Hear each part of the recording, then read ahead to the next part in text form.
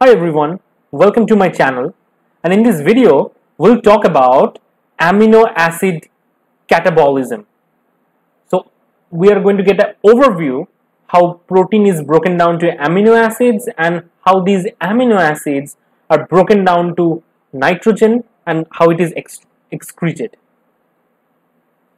So we know that in our stomach, in our intestine, with the help of several enzymes such as trypsin, chymotrypsin, carboxypeptidase, pepsin, all of these things degrade proteins into the simplest form, which is amino acid.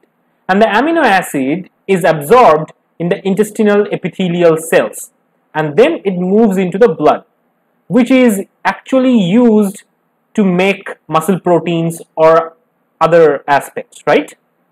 But in this video, our focus is how protein breakdown occurs at a molecular level.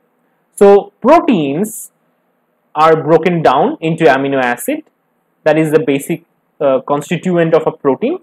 Now this amino acid is further broken down. The amine part of the amino acid generates ammonia, which is further excreted as urea, whereas the carbon skeleton is recycled and used in several biosynthetic pathways such as TCA cycle. Now in this video, we'll look at the overview of an amino acid catabolism. So amino acid catabolism, the hub of amino acid catabolism is the liver. So imagine there are 4 amino acids.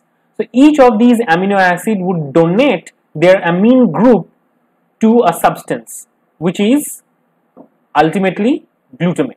So it would generate glutamate.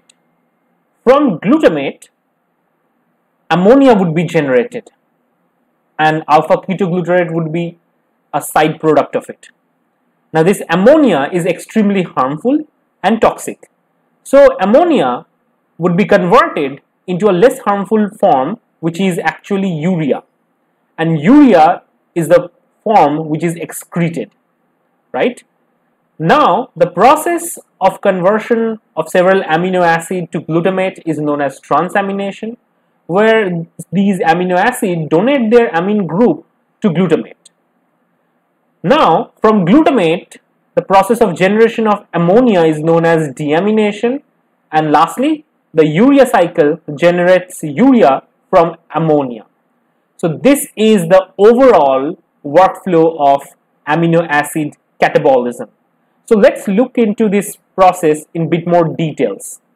So the first step is nothing but breaking down of amino acid into glutamate or funneling it into glutamate, and all happens inside the liver hepatocytes.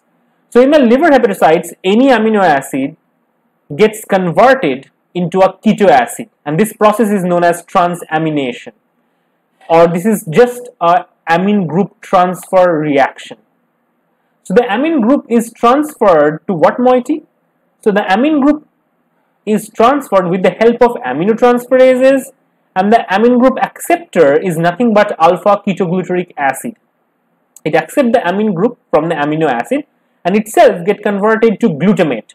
So from different kind of amino acid, we get the amine group funneled in form of glutamate. And the key enzyme here is the aminotransferase. The aminotransferase plays an important role in transamination, and the key prosthetic group here is pyridoxal phosphate.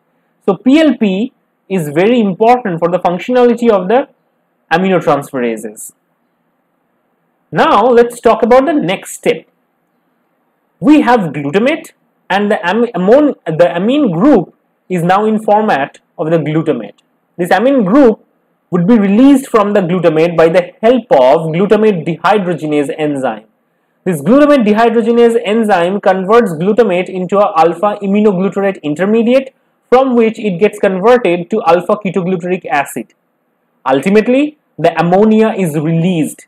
But the problem is this ammonia is highly toxic, it is highly soluble in the blood, so if it is not excreted in proper method, then it would generate huge problem, and it can even generate toxicity in the brain. So this ammonia has to be processed in some way which is less harmful, and it would be excreted. and that excretion format is known as urea. So ammonia gets converted to urea by the process of urea cycle. So we'll talk about the urea cycle in a bit more details. So urea cycle takes part in the liver, especially in the liver hepatocyte. Inside the liver hepatocyte, a portion of the urea cycle takes place in the mitochondria and portion takes place in the cytoplasm. So in the mitochondria, we have quite a lot of ammonia, which was derived from glutamate by glutamate dehydrogenase, and the reaction is known as deamination, right? Now, from ammonia, carbamoyl phosphate is generated. With the help of the enzyme carbamoyl phosphate synthetase, and in this process, as the name suggests, you need ATP to trigger this process, and ATP is utilized to generate carbamoyl phosphate. Carbamoyl phosphate is the first product of urea cycle. Carbamoyl phosphate combines with another product called ornithine, which is already present in the liver mitochondria. Both of them gets combined and form citrulline, and via several intermediates such as aspartate, arginosuccinate, arginine, it regenerates the ornithine, which is ready for another round of urea cycle.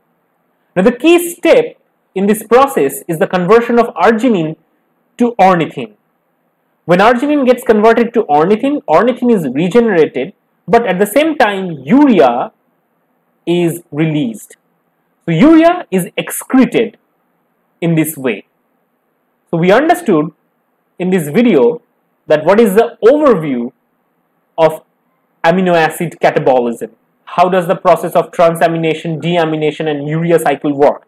We have also looked at the enzymes which are involved in transamination, deamination and urea cycle.